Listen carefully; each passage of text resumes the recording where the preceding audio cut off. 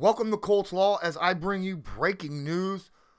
The Indianapolis Colts just announced that they have activated linebacker Jordan Glasgow from IR. Huge. Okay, so he's a great special teamer.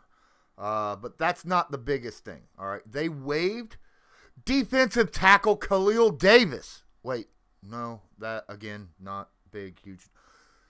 Sorry. Defensive end Dayo Odeyingbo has been activated from the NFL list, from the PUP list, in an effort to bring an extra little spark to the Indianapolis Colts pass rush. As you know, Dayo Odeyingbo was actually a second-round pick. Many thought was a horrible pick because they didn't expect him to play at all this season.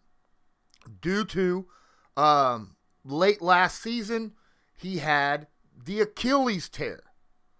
Well, apparently he's been practicing this past week or so and has just been activated and apparently is going to be playing against the Tennessee Titans to help get pass rush up in Ryan Tannehill's face. That's huge news. I don't know what to expect. We'll see. I've done a film room on him. You can check that out on my channel. But, you know, we don't know what to watch for with the fact that his Achilles could have affected him in certain ways. Also, he's a rookie, has yet to have a single snap of NFL game. You know, he missed preseason training camp and all of the first half of the 2021 NFL season. But it'll still be fun to see what he brings. Even if he has 5 snaps against Tennessee, at least we'll be able to see what he brings. The biggest news, in my opinion, because I expected Odeyingbo to be brought up at some point soon. Running back Jordan Wilkins was released, just released from the roster. Now, there's a few reasons why I think this is a bigger news than what the news on Dayo was. Number one, the past few weeks, Jordan Wilkins has missed practice due to what was listed as a non-football illness, which brings up the question, what's going on with Jordan Wilkins? He comes back this week off that illness, practices all week, and then is just straight released. Just straight up released. Now, in response to that, running back Deion Jackson and safety Josh Jones were activated to the roster from the practice squad. Josh Jones, the veteran, in hopes to help with the Julian Blackmon situation where he is out for the season. And running back Deion Jackson to be that 4th running back in that Indianapolis Colts stable. But I don't believe that Jordan Wilkins was released due to his production on the field. Yes, Jordan Wilkins was only a 4th-string running back. But good Lord, have you looked? His rookie year, he had 60 carries, averaging 5.6 yards a carry. Okay?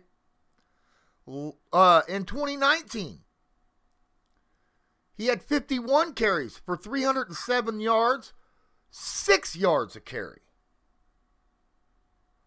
Wow. And last year, 84 carries, 308 yards. He's averaging 5 yards a carry for his career. 5 yards. That's solid, right? And the best.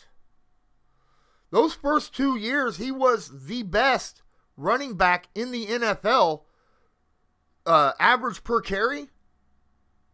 For any running back in the NFL, averaging over 50 carries a year. That's unbelievable. To average almost 5 yards a carry in his first 3 seasons is really, really good. Now, I don't know if this has to do with the illness or if it's a request to be released by Wilkins, so that he might go to another team. I'm sure we will find out in the future very soon whether or not that is the case. But either way, wow, huge news. A lot of you will probably say, well, Jordan Wilkins is 4-string running back, didn't really get... It was great to have him just in case. We used him quite a bit last year. We used him quite a bit the year before and the year before when our starters went down. Now we have, obviously, Marlon Mack. Marlon Mack's asking to be traded. Are they going to trade him? That's a big, because if they trade him, that means our backup will be Deion Jackson, who has not had any carries yet this year in the season. Whereas we know what we get from Jordan Wilkins, we have no real clue. I mean, he looked good. Deion Jackson looked good in college. But we're letting go a known commodity versus an unknown commodity. And that has me a little bit worried. I hope and pray it has nothing to do with the illness. If it does, Jordan, I wish you the best of luck. If it's because you asked to be released so you could go to another NFL team that is running back needy, like some of the, there's plenty of them out there, then again, from me to you, best of luck. I hope that something comes out of this for you and that you become someone that is used a lot, right? In that running back stable, wherever team you go to. If it's because of your illness, I hope my best wishes and prayers to you that you'll be able to fight off whatever it is you're dealing with. I want to thank each and every one of you for watching this. Please don't forget to hit the like button. Subscribe if you're not subscribed. Tag that notification bell. That way you're notified next time I go live or upload a video. And please share this stream to your favorite social media. And until next time, I'm Lawrence Owen. This is Colts Law. And as usual, have a good one. This channel is proudly sponsored by the Backroom Collection. They do beautiful sports canvas art with football, basketball, baseball, and other sports themes. Special orders are accepted and autograph pieces are available. Many Indianapolis Colts signed pieces will be available beginning in November. Just use your discount code CL10 to purchase the pieces you want to spice up your living area. That's CL10.